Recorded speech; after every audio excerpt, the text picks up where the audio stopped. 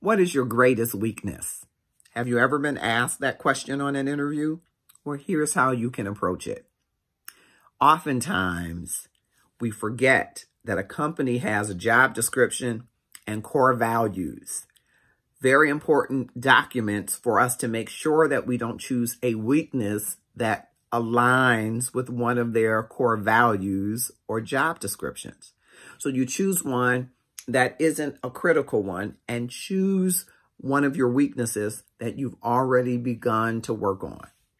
So you might say, I have the disease to please.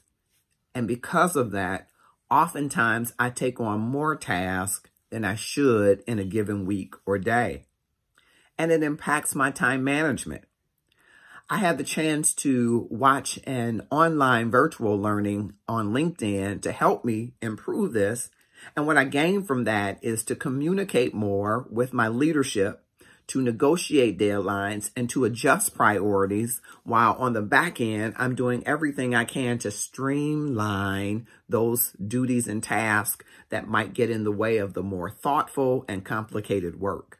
This has worked so well for me because I really want to do everything that I can to ensure that I cover everything that's given to me.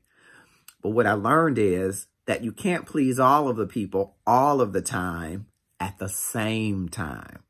And learning that lesson has really lifted me out of seeing it as just a weakness, but an opportunity to be strong in time management. You've taken an opportunity to draw them in with some empathy, show them how you are evolving, and being vulnerable at the same time, which is really what they need to see. Follow me for more tips. I love to share.